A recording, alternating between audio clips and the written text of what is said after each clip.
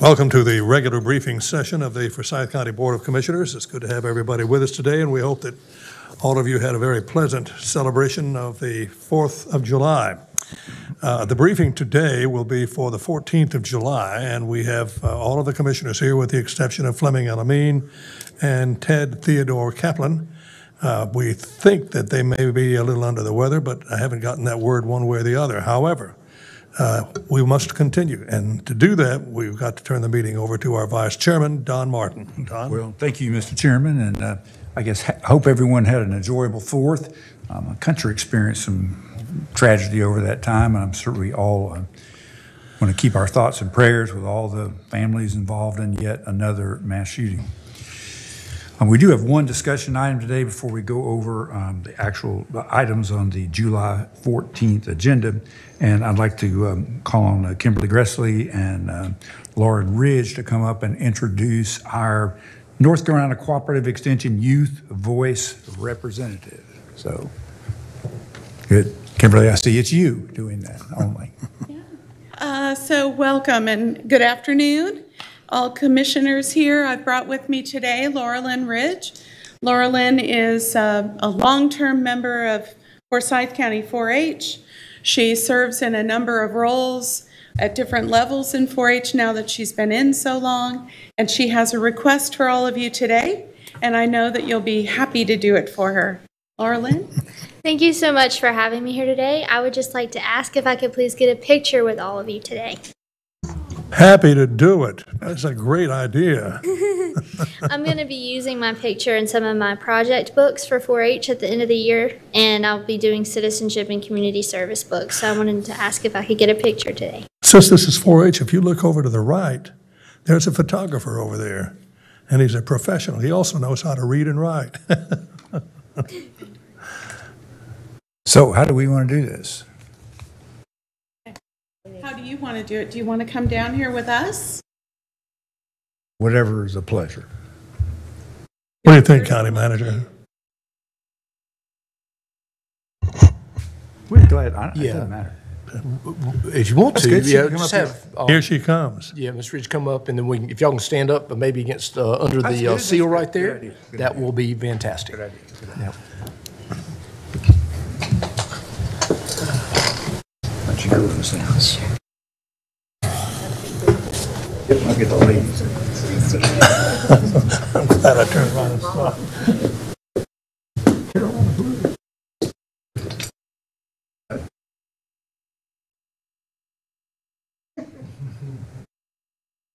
I'd love for it. Line up like you need them to, Todd. Yeah. Got us? Yeah. I want to do a little closer. Of course. I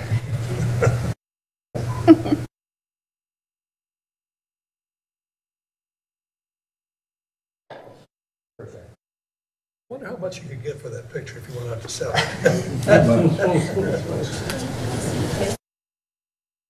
Thank you very much. Enjoy it. We appreciate your time, and we thank you so much. She'll be attending a 4-H event in which she'll be showing off your picture. So whether it's worth anything or not, it is worth millions to her. Be sure that won't be a hazard to her. I was going to say, I hope she doesn't lose any points or whatever you get for No, it. it's a cute picture. Thank you. Thank you. And I also think you're going to, Kimberly, I think she's going to join us at the conference in Cabarrus County, and so we'll have that. If you remember, they have that breakfast or luncheon. It's one of those events, and so we'll enjoy having you at our table then as well. So. Good. Thank you very much. Thank you. All righty, we're ready to turn the meeting over to the county manager. Good. All righty, thank you, Mr. Vice Chairman, and good afternoon, board members and staff and guests. Pretty simple, straightforward meeting today. We basically will finalize the agenda for the Thursday, July 14th meeting. The only other item we have is just to go into closed session to discuss 2 matters related to personnel, and so at the appropriate time, I'll read that motion as well. So anyway, we'll go ahead and dive into the agenda. This is the first formal meeting of the new fiscal year, so we'll be referring to it as fiscal year 2023. And so we've got a fair number of items here, but it's pretty straightforward. Approval of minutes for the meeting of June 23rd. Those are forthcoming, I'm sure. They have been sent out. Sent out. Okay, so you got those. Item 2 is an amendment to the 2020 radio system upgrade capital projects ordinance to appropriate the city of Winston-Salem's share of the total project cost. Deputy Manager Damon Sanders Pratt had reviewed the big project. This is just part and parcel of that because it is a joint project with the city. So. Thank you, Mr. Manager, Mr. Chairman, Vice Chairman, and Commissioners. So at your June 23rd meeting, you approved the contract with Motorola. And so the county will be in that agreement and covering the whole cost reimbursed by the city. So what this item does is it appropriates the city's portion of that contract. So that amount was $8,573,503. And then their contingency will be $426,497, which makes the total $9 million, which is what they borrowed for the project. So all this does is appropriate their money so that we can actually enter the contract without just our half. And we are the administrative agent for the project, and so that will simplify it some, and I think that was approved by City Council as well. It was, and it also was the interlocal agreement between this board and City Council. Okay. That was approved earlier. Good. Any questions? All right. Very good.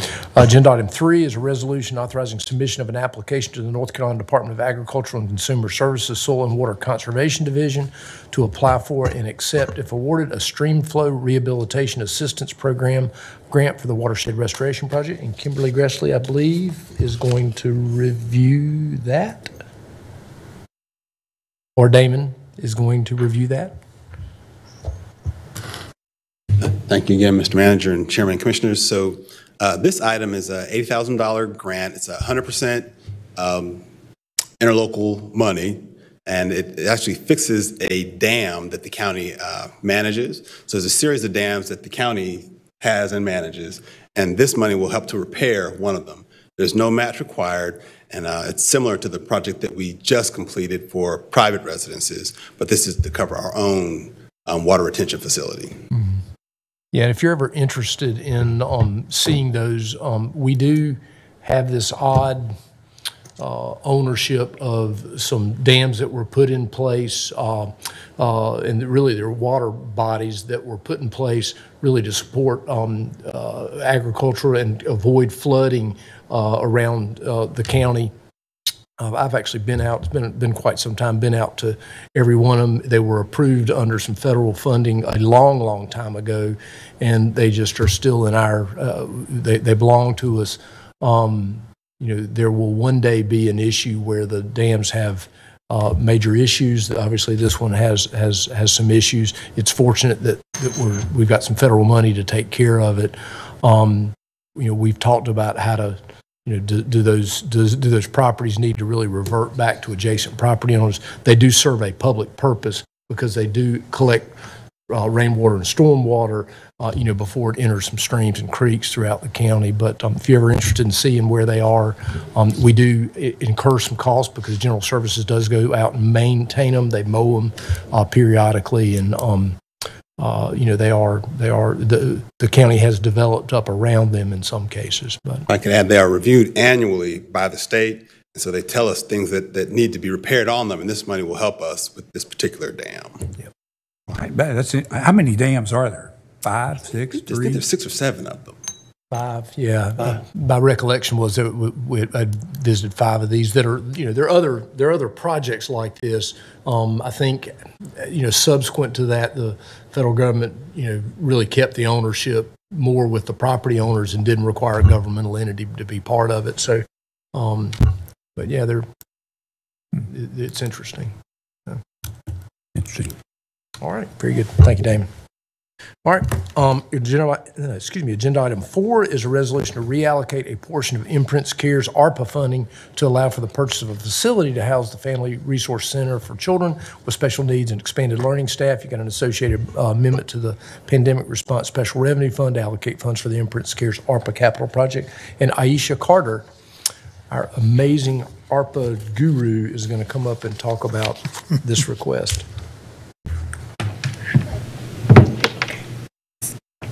Good morning, good afternoon, County Commissioners. If I can get this going. So Aisha Carter here to present a resolution to reallocate a portion of Imprints Care's ARPA award to capital. So just some background, Imprints Cares is an early childhood education nonprofit that supports children and families from prenatal through middle school. They are currently located at the Osberg Community Center on North Broad Street and have been so for the past 53 years. On March 3rd, the board approved $3.3 million in ARPA funding to go towards their Ready for School program. And today I am presenting a resolution to reallocate $717,000 in Ready for School program funding to go towards the purchase of a building to house their expanded learning program. And this is why. Due to the pandemic, the Osberg Lutheran has expanded its mission to serve their homeless men's ministry, causing Imprints to no longer be able to serve out of the Osberg Community Center. Imprint Cares will need to move by August 2022. They have provided written capital justification determined to be sufficient on why the location at 711 Coliseum Plaza Court will be appropriate, and county staff is recommending that $717,000 in Ready for School program funding be reallocated to capital. Any questions? That's the old, yeah, I see, it's the old Datamax building. Yeah, I do have a lot of questions, but I'll yield my questions to one-on-one later. Okay. Thank All you. right. Thank you. Could I ask you just a related, but not related to this, kind of unrelated question, but it's ARPA. Next Thursday, are we going to get a little overview of the total number of grants we received, et cetera, and those things? I think we are going to talk about some ARPA things at our work session on next Thursday morning. I believe so. Is that July 14th? Yes, it is. Yes. Yes. Okay, thank you.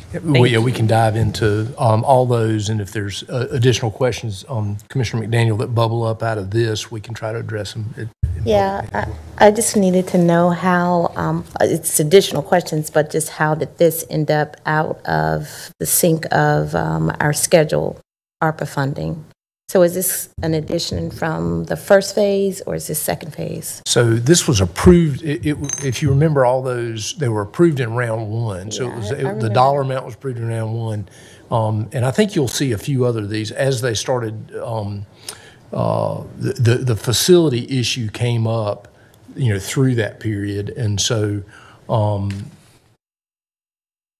and they are actually pursuing other dollars as well, and they made a decision to ask you to allow them to make changes to what the intended use was of those funds were. Okay, fair So enough. really, Yeah, we'll talk you're through that. approving sort of a change of use of the ARPA funds, and my suspicion is you'll see a few other of those as we get into them, and as people see what's involved in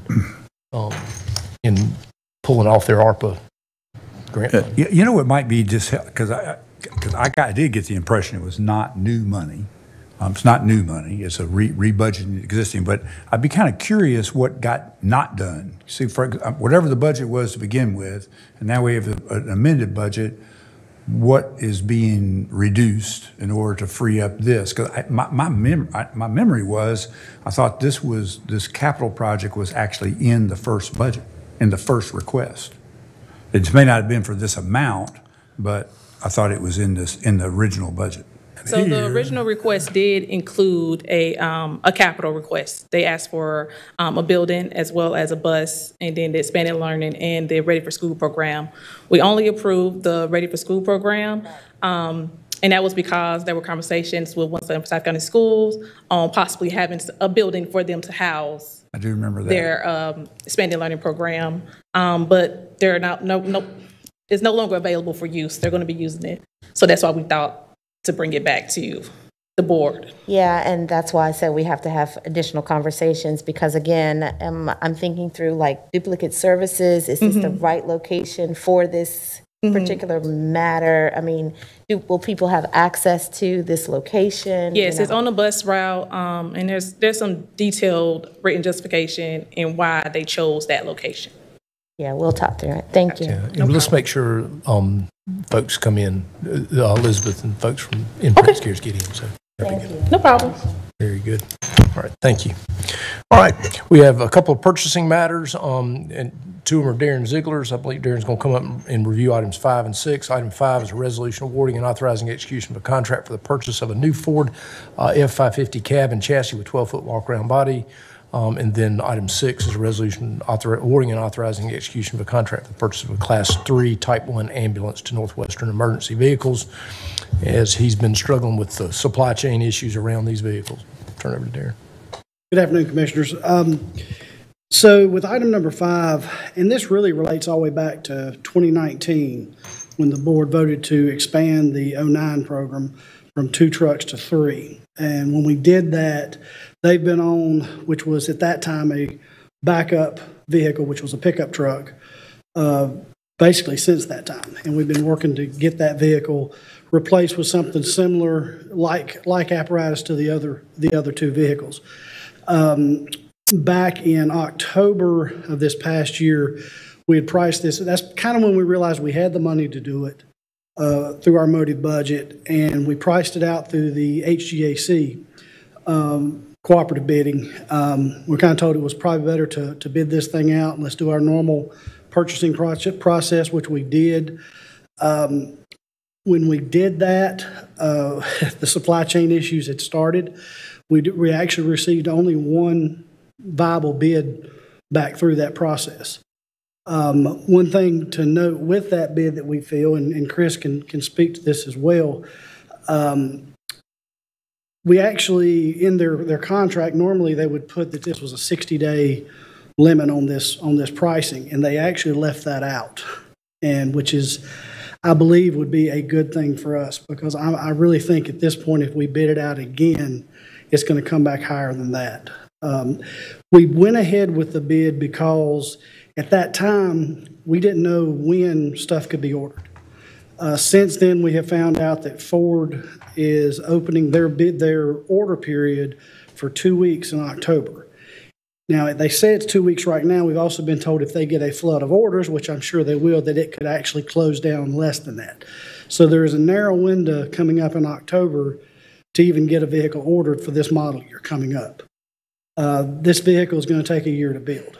So if we don't get in this time, we're looking at putting this off a full another year, at least. And like I said, that's with the supply chain issues. So that's kind of where we are. And if there's any detailed information, I said Chris may have some further with it if there's any questions. Good. Go ahead and brief item 6 if you want. All right, so item 6, and this goes back to, here again, supply chain issues, but with our, in the budget this past time, y'all did approve an expansion of 1 ambulance to the fleet, an additional, this would be a new purchase, so moving our number from 25 up to 26 of actual ambulances. This was part of the bid process that went back. I think we're in a 3-year bid period with Northwestern. That same price that's locked in for a Type 3 ambulance. I believe, talking to Steve, that they do have one in line that's coming. That's why we're wanting to make sure we get it and get it in process. And so that right now, it was slated, if I understood, this truck was slated to be funded via PAYGO, or as a PAYGO project. Once that works out, we did look, we've got kind of the rob Peter to pay Paul. We've got the money in motive to cover it. That money eventually will be used for remounts, but we have the money to get this item ordered and in process until PAYGO gets worked out and then approved, and we'll get that figured out in the months to come.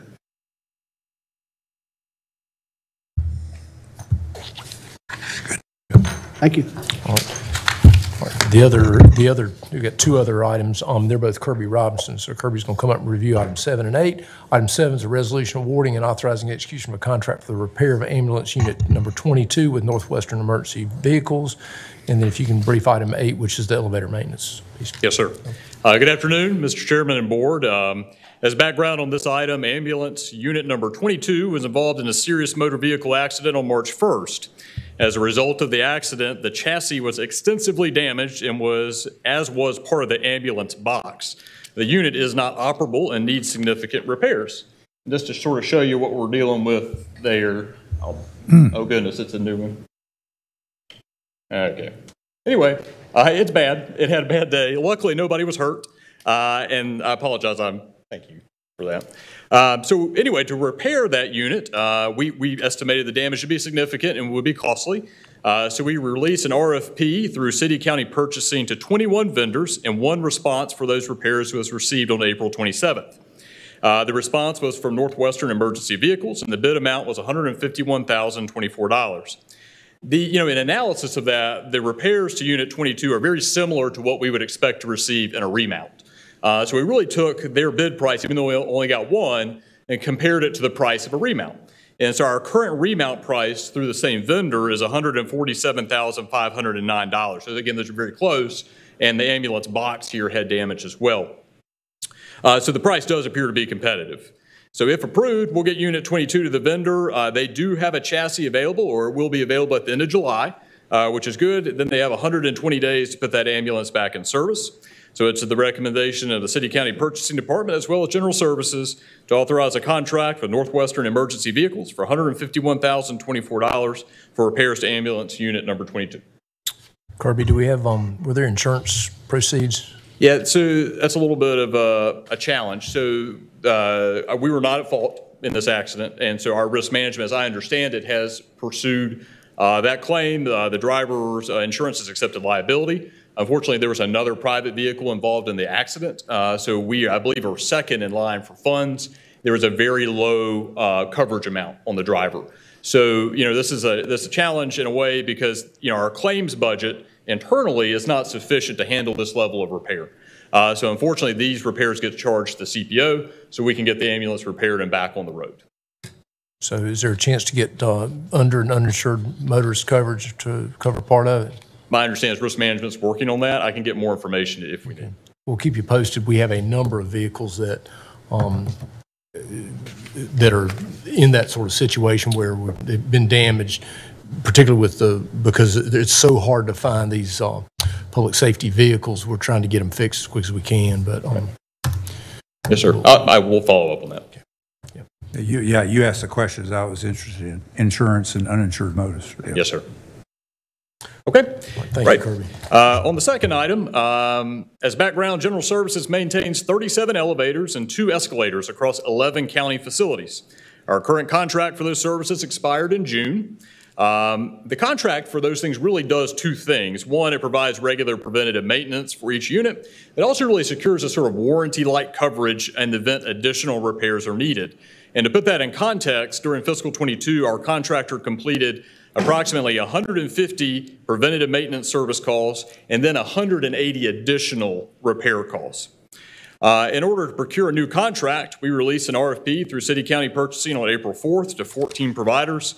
The RFP included a 1-year initial term with the possibility of 2 one-year renewals. In response, we received 5 bids, but unfortunately, each response exceeded our fiscal 23 appropriation of $99,000. So in order to decrease costs, we stepped back and reevaluated the RFP and made 2 changes.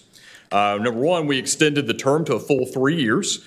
And then we reinserted an obsolescence clause. So the obsolescence clause allows the contractor to charge the county a negotiated fee for repairs involving equipment that is no longer manufactured. So the RFP was re-advertised on May 26th, and we received 3 responses. The lowest bid was Schindler Elevator Corporation, and the fiscal 23 cost was within budgeted appropriations.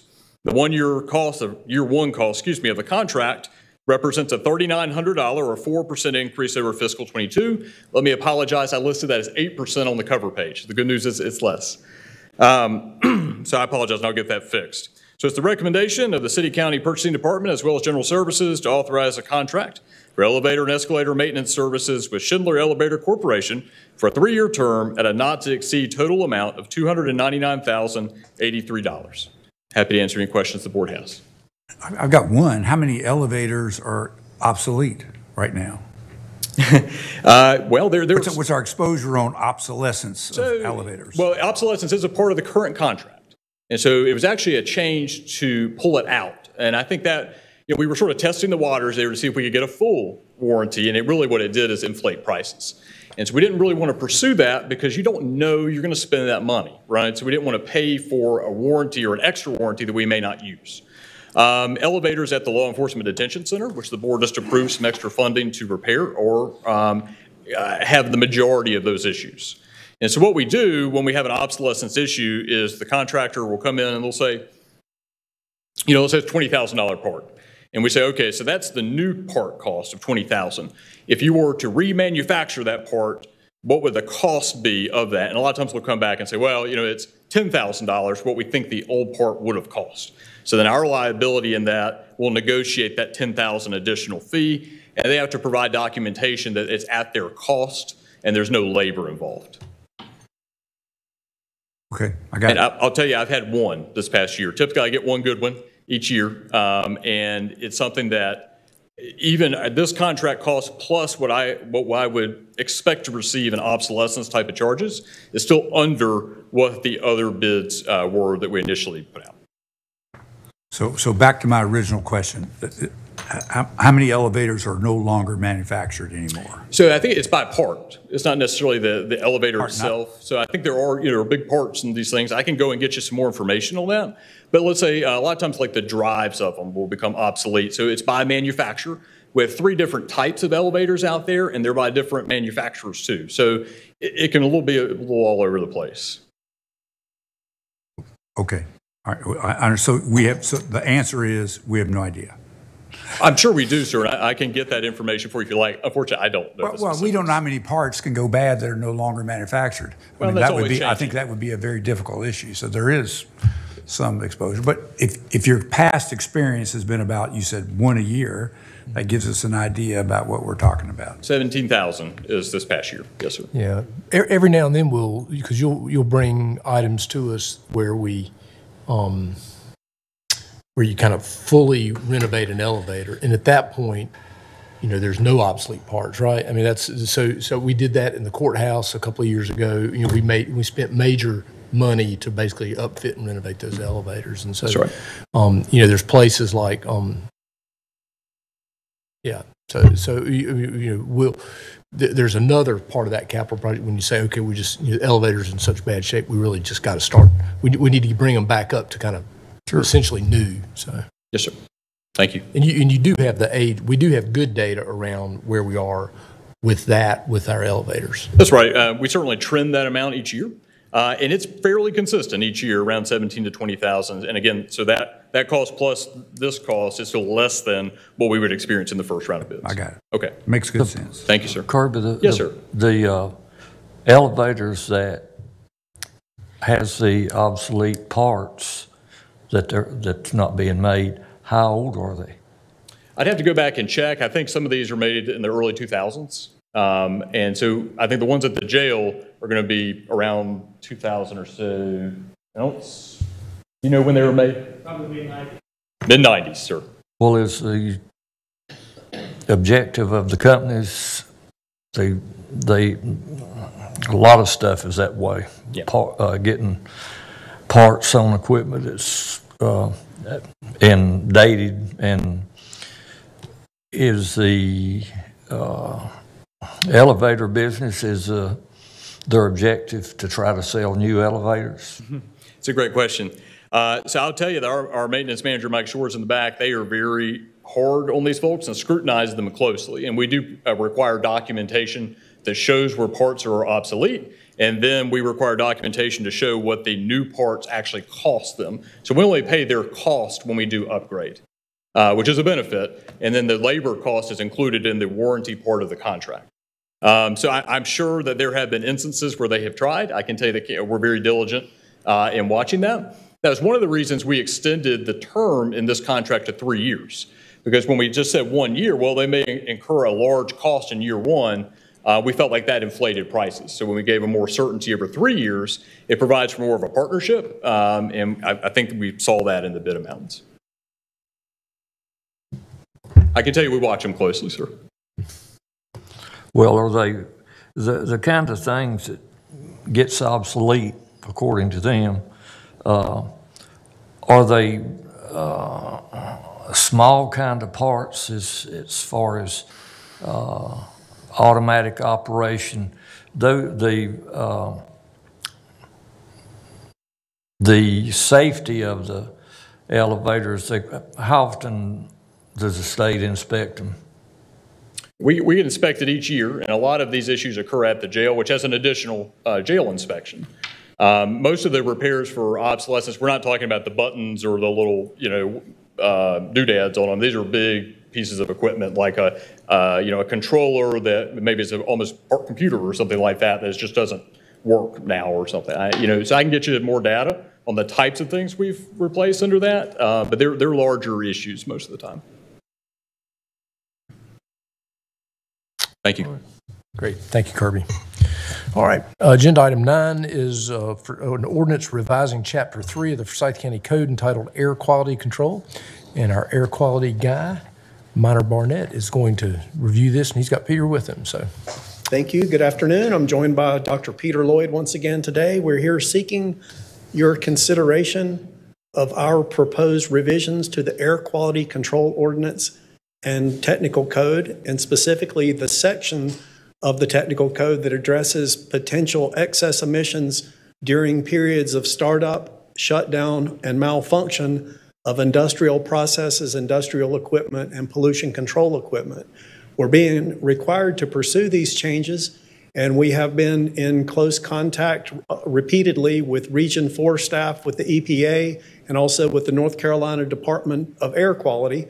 And we are very confident that the changes that we're proposing will be quickly approved as required and adopted. And in addition to the changes to the language of the requirements in the code, we're also seeking to remove 2 small provisions from the local implementation plan, which is attached as an appendix to the state implementation plan, also regarding the treatment of startup, shutdown, and malfunction and emissions of air pollution during those events.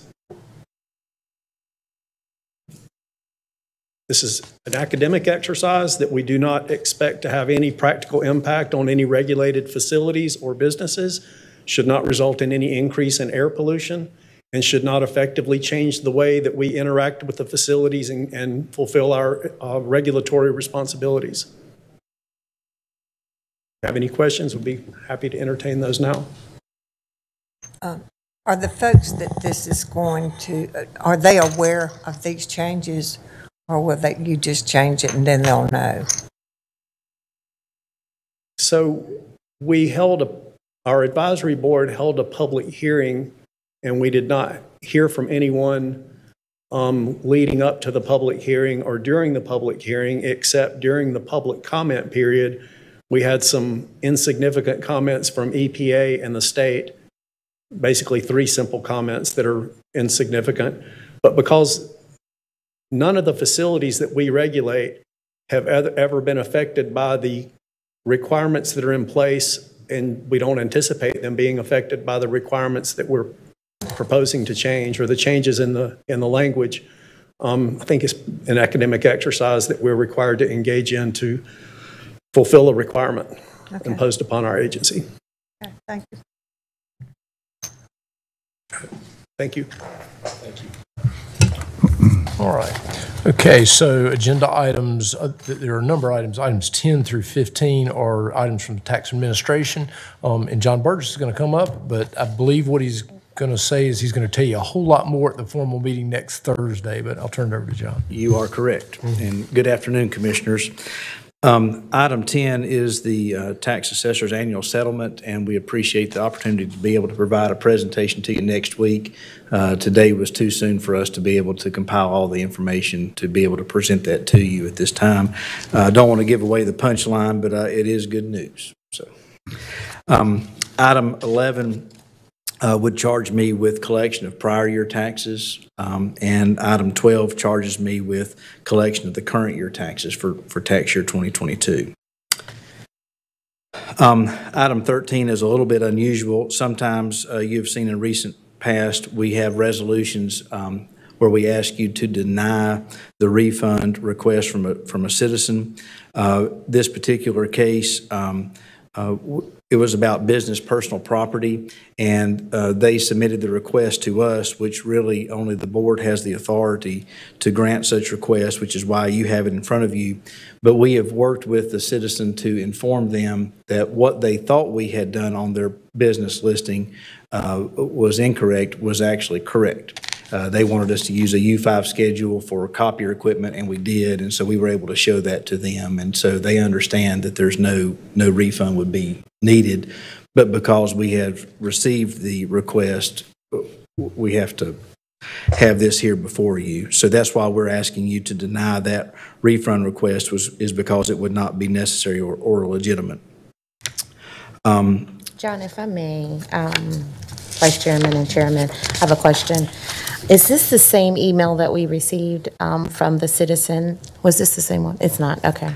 No worries. Thank you. Yes, ma'am. And I don't normally speak too much about the regular refund request, but I did want to, while I'm up here, just want to mention, you may have noticed over the last several months that we do not send to you as many resolutions that are separate for approving refunds. We usually have one for under $100 and one for over $100. And we have each of those for the vehicle tax system and regular tax system. And so what we've been doing of late, and we've worked with the finance director and others, but we are no longer differentiating between under $100 and over $100. And so they're all combined. And so what you'll see is, and it's more efficient, I think, for you and for us, but you'll see some larger numbers. So in the past, instead of seeing a $10,000 amount for vehicle refunds in a given month, you might have really been seeing $6,000 and $4,000, which still is the same amount of money, but it's all in one resolution. So while I was up here, I just wanted to mention that to you, that we're trying to make that process more efficient for you and still get everything done the way that we need to. And then the item 15 is a regular, another refund request for the tax assessor, and those were the results of some compliance audits that actually came out that the property owner had been paying too much, and so those are making sure that those things are correct. All righty. Thank you. All right, so very good. Two appointments on your agenda. You got an appointment to the Commission on Ending Homelessness and then one for the Smith Reynolds Airport Board. Those have closed, I presume, and you got it. Yes, these are continued from the June 23rd meeting. Right. All right, very good. And then two reports. You've got the May 2022 contribution-based benefit cap report, and then you've got the North Carolina Tar Heel Legislative Conference report. That is an every 2-year event that we generally have supported the travel of the senior Tar Heel delegate from Forsyth County to attend that and basically be there as our representative to that. And so that request came from Dr. Taylor on that. And so that is it for the agenda. The only other item I have, Mr. Vice Chairman, Mr. Chairman, is closed session motion, unless there's anything else from the board. Oh, let me add one thing, because I did receive an email from Chantel during the meeting, and there is an item that it appears we're going to need to add for the action agenda. Do you want to just mention what that is? Yes, thank you, Mr. Manager, and good afternoon, Commissioners. So we just received an email at 1:41 p.m. today from North Carolina Department of Health and Human Services from DSS stating that we are receiving another $546,927 for the low-income household water assistance program, and it's effective July 1st. And so we do need to add this item to get approved next week. Otherwise, we will not be able to pay water bills for those that are delinquent. We do coordinate with city county utilities to pay individuals balances that are from their list, but I do ask for grace to add this item next week. Chantel, so that I have clarity, so we pay the actual city of Winston-Salem Water Department. It doesn't go to the residents. That is correct. Okay, thank you. All right. Anything else before the closed session motion? Very good. Need to ask the board to consider a motion to go into closed session to discuss two matters to consider: the qualifications, competence, performance, character, fitness, conditions of appointment, or conditions of initial employment of an individual public officer or employee or prospective public officer or employee pursuant to the provisions of General Statute 143, 318, 11A6. Since there's no other business to come before the board at this meeting, following the closed session, the meeting will be adjourned. I'll make that motion based on what the county manager just reported. Second. All in favor? Aye. Opposed? Well, Commissioners, we've been briefed. Now, do we have anyone who would suggest that we go into the closed session and adjourn? I don't, do we need to? We don't need to, we're good. Okay.